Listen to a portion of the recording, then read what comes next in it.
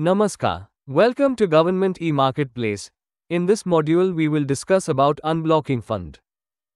The unblocking fund process on Government e-Marketplace is a procedure through which funds that were initially blocked for a specific purchase order or contract can be released or unblocked. Unblocking funds process can be followed for 1. Bills in terminal state or initial state. 2. Bills in non-terminal state. The buyer logs into GeM by clicking on Login link. On clicking the login, the buyer is directed to the next screen.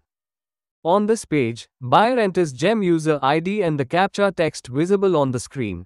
Then buyer can click on Submit to proceed further. On the screen, buyer will need to enter the password. Then, click on Submit to proceed. Click on Dashboard to proceed further. Welcome to your home page.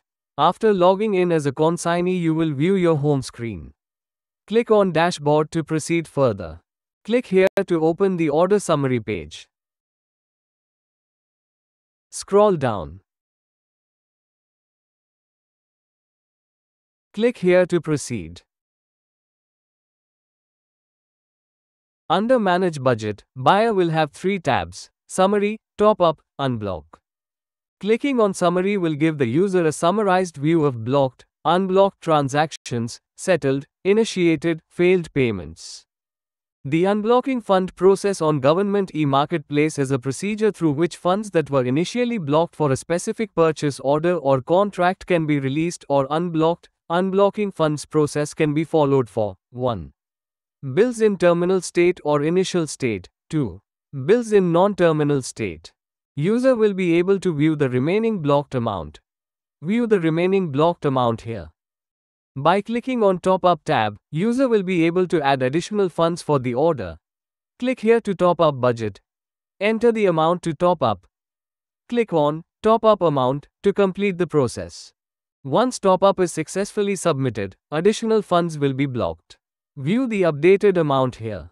The unblocking fund process on Government e-Marketplace is a procedure through which funds that were initially blocked for a specific purchase order or contract can be released or unblocked. Unblocking funds process can be followed for 1. Bills in terminal state or initial state. 2. Bills in non-terminal state.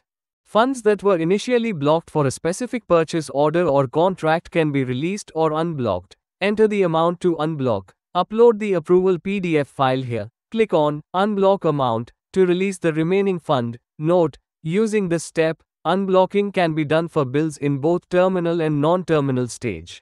If the bills are in terminal, initiated stage, the buyer can alternatively unblock funds from the bill summary page. From your dashboard, click on Bills Process Bills to open the bill summary page. Click here to view the bill. Scroll down. We have 2 ways from which we can unblock the funds for bills in terminal or initial stage. From Manage Budget option on bill summary page, when the bill is marked as closed or in initiated stage, Manage Budget option is available to the user on the bill detail page to unblock the remaining balance. Click here to unblock the remaining balance. The system will provide a confirmation on successful unblocking of the fund.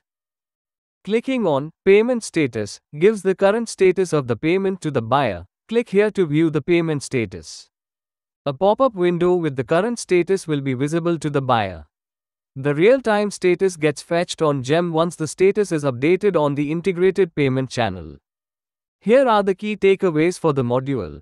Initiation of the unblocking process can be done by the buyer who placed the order or their designated representative. Information required to initiate the unblocking includes the order or contract number, a reason for unblocking funds, and approval for unblocking the fund. Funds can be unblocked for cancelled orders, partially fulfilled orders, or when they are no longer required for the specific transaction. Here are the frequently asked questions. Who can initiate the unblocking of funds on Government e-Marketplace? The buyer who placed the order or their designated representative can initiate the unblocking of funds on Government e-Marketplace. Can I unblock funds for a partially fulfilled order on Government e-Marketplace? Yes, you can unblock funds for a partially fulfilled order. Government e-marketplace allows you to unblock the remaining funds not utilized for the fulfilled portion. What happens after the funds are unblocked on government e-marketplace? Once the funds are unblocked, they become available for use in new transactions or can be credited back to your account, depending on the specific circumstances. Thank you.